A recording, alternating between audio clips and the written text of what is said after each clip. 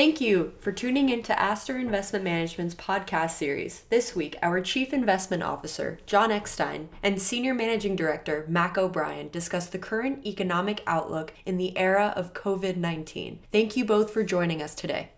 So hello and welcome back to another edition of Astor's Economic Week in Review with myself, Mac O'Brien. And again, joining me today is Astor's Chief Investment Officer, John Eckstein. John, how are you?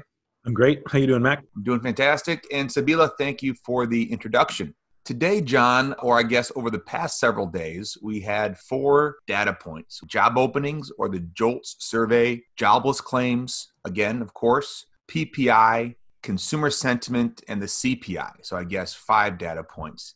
And similar theme from last week, John, we're not going to really spend too much time talking about the data points that don't factor in the impact of COVID-19 because those data points were from the month prior and it's kind of irrelevant at this point, right? Yep. So let's just start with jobless claims. Same spot we started last week. John, we had another 6 some odd million people file for unemployment over the past week. That's on top of 10 million people that already, I think the total number is 17 million in the past 3 weeks. Does it matter at this point, to be honest, the number? I mean, sure, it does and it doesn't. Like, we know it's really, really bad. Like, we know that the unemployment rate is probably 10, 15%, probably going to be worse on record once they measure it. You know, we need to know when it stops sort of going down. But we wouldn't be having a different discussion. It was only 5 million instead of 6.6 million today. Right. And the expectations are currently for claims to continue to increase, for more people to file for unemployment insurance, because there's still anecdotal reports that the system is still gummed up, right? That not everybody who is eligible has been able to apply yet. Well, I know that for a fact, right? So I've heard firsthand accounts of people in Illinois. Did your wife ever be able to, were you able to figure out? Yeah, so my wife owns a small photography company, and she's an independent contractor. So we're going through the process of trying to figure out. Illinois is not yet able to process claims from independent contractors or sole proprietorships. I think there's a whole slew of people out there that qualify under the new COVID guidelines, but can't even file right now, or essentially are out of work, right, with no income, having expenses to run that business. Right, and just so people know, like, a lot of times there's restrictions on who can file for unemployment insurance. So most of the time, if you're self-employed, you cannot. You cannot, that's correct. And so as part of the so-called CARES Act, and I think as part of the PPP, the Paycheck Protection Program, they are allowing some people who are not normally able to apply or are allowed to apply now. That's right. It's still gummed up. Phone lines just hang up on you. The online portal is hard to navigate. So you're right. I think that we will see, last week you mentioned 25 million or so unemployment claims throughout the entire 2008 financial crisis. And we're at probably around 25 right now. If you really factor in everyone that needs to file and can't at the moment, in 3 or 4 weeks, we probably equaled the entire jobless claims. But that's not the real story, right? The real story is how many jobs are simply on pause and how many jobs are going to come back. Do you have any new insights from anything that you've thought of or read over the past week in terms of how slow, for that matter, the economy will start getting back to work? Yeah, so I think there is a consensus coalescing around what needs to happen before people are going to start gathering groups again, right? Which is sort of the definition of an economy, like people getting together in groups and doing stuff. One of those is to be sort of past the peak of the spread and hotspots. Another is about the widespread testing availability and a plan to track people who are newly infected. That seems to be the plan that you're hearing coalesce. We don't have any real information about the testing protocol and the tracing contact of people who test positive. That's the big mystery right now. But I know Illinois was just extended till the end of April, right? Yeah. New York was just extended to the end of April. John, so we have very timely data with jobless claims to get a picture of the impact, at least a picture, right? Whether it's fully accurate or not, a picture of what's happening with the employment situation in the United States on the way up, right? So once we do hit peak and people start coming back to work and those jobs that were furloughed are now coming back, because jobless claims is so quick. We get it every week. States give visibility. Payrolls come out once a month. What data point are we going to be looking at very closely to see how the situation thaws out and people get back to work? So there's a bunch of data that we can look at And data that's sort of more familiar, I would say we've talked about survey data in the past, and that can be fairly current. There are weekly, even daily surveys of economic sentiment. So we saw some survey data released last week that was negative, as you might expect, right? So University of Michigan came out negative, and which is a monthly survey, but they release a preliminary release halfway through the month. So now you're talking about consumer sentiment, right? Right. Yeah, so consumer sentiment, I'm looking at my computer screen for the listeners. It's University of Michigan. 600 households are surveyed each month on their financial conditions, attitudes about the economy, etc. Right? And it's a very important survey that gives economists and the public an idea of what the general consumer is thinking, which this economic expansion for the past 3 or 4 or 5 years at least, past 10, 11 years, has been really on the back of the strong confidence of the consumer. So sorry to interrupt you, John. Keep on going there. That's correct. The consumer has been carrying the economy, so those readings sort of fell off a cliff, as you might expect. There's several different surveys. One of the charts that we have on the website tries to take a bunch of different surveys and extract sort of a common trend out of them. And so you can Matt will give you that information at the end of the podcast. Consumer sentiment is falling quickly. And so that'll be something that you can watch stabilize, then turn around. Yeah. And so just for the listeners that are, number geeks, the index, the consumer sentiment index fell more than 18 points from March, which together with the monthly 10-point decline 2 months ago made it the largest 2-month drop on record. And the current conditions fell more than 30 points to nearly double the prior record set in October of 2008. So just like jobless claims are setting records, it makes sense that consumer sentiment is setting records for the severity of the decline and the speed at which it's declining. Right. And there's other ways to measure consumer sentiment too. So like there's a small business optimism survey, which got clobbered in March. There's Bloomberg conducts weekly surveys. It got clobbered last week. Everything's telling the same story. And so, when we're looking at the economy,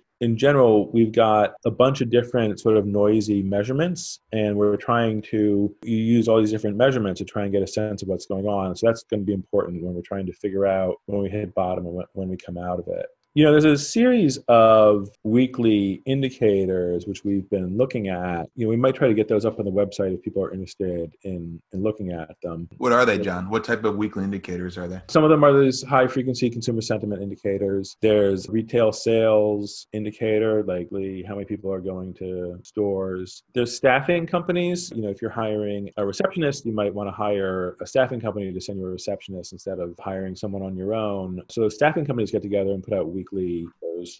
Yeah, very interesting. And for the listeners, I hope we get those on the website. I'll follow up with that after this podcast. But the link for our charts that just goes over the economic data is astorim.com/charts. John, moving on to the other data points, CPI came out and CPI got pretty hammered as expected in terms of prices. And, energy fell drastically. An increase in medical services. But do you have any comments on the CPI before we move past it?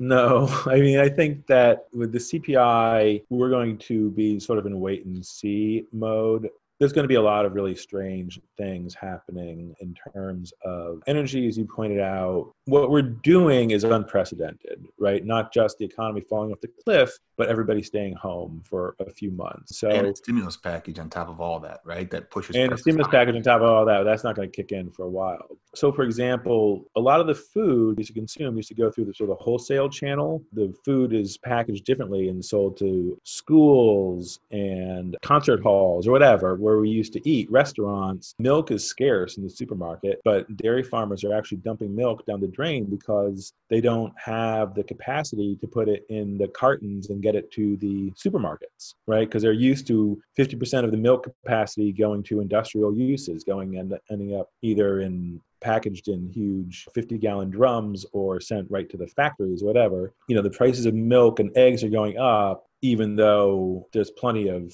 physical stuff around. And interesting. I think things are going to be strange for a while. God knows what's going on in the medical supply too. Right. And the PPI, I'm not trying to jump too much, taking time into consideration. PPI is the same story in terms of prices. I'm going through our list. Jobless claims we touched upon. Jolts next month will be very interesting. It will. So the pattern that you saw in the global financial crisis with Jolts, not so much. Firings went up a little bit, but hirings went down a lot. Is the pattern that I see in the jolts during the recession. So I'm certain we're going to see that. And for evidence, I would say like we can look at the payroll number, which had a huge drop, but that was before when jobless claims.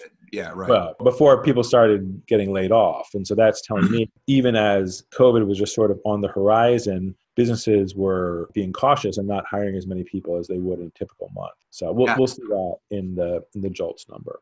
Let's talk about inflation for 1 second. I think I'm not going to be interested in inflation until we're sort of in the recovery phase of things, right? The central bank isn't going to be, if the Fed isn't interested in inflation, neither am I, right? And they're not going to be interested in inflation until we seem to be getting up off the floor. Yeah. We did a podcast with Rob Stein, our CEO and founder, for the listeners yesterday, the Fed stimulus package, inflation. Rob kind of went over the definition. It's not traditional inflation, like there's a money supply. It can be a whole different ball game over the next 18 to 36 months on how the stimulus package hits the economy and pushes prices up, or rather it causes inflation. So a lot to watch over the short term and long term in terms of economic fundamentals.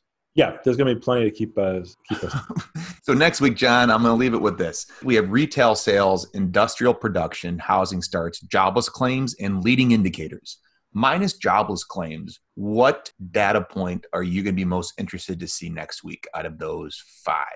I think that those are not going to be interesting, because I think what you want to be talking about next week.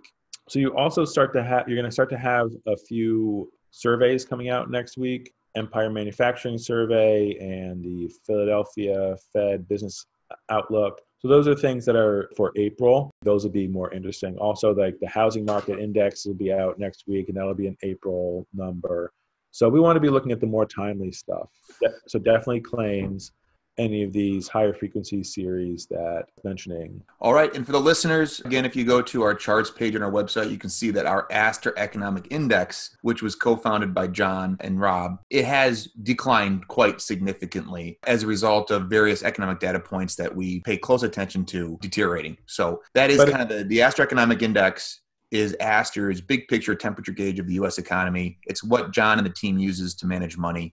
So, John, it's awesome having you on this. I look forward to next week. Listeners, thank you for tuning in. We're trying to give you the most concise, valuable information on economic fundamentals as we can. We consider ourselves an expert in our little silo of analyzing, understanding, collecting economic data. Any questions or comments you have on the podcast, we'd love to hear them. Thank you. Have a great long weekend. John, see ya. Thanks, Mac. We'll see you soon.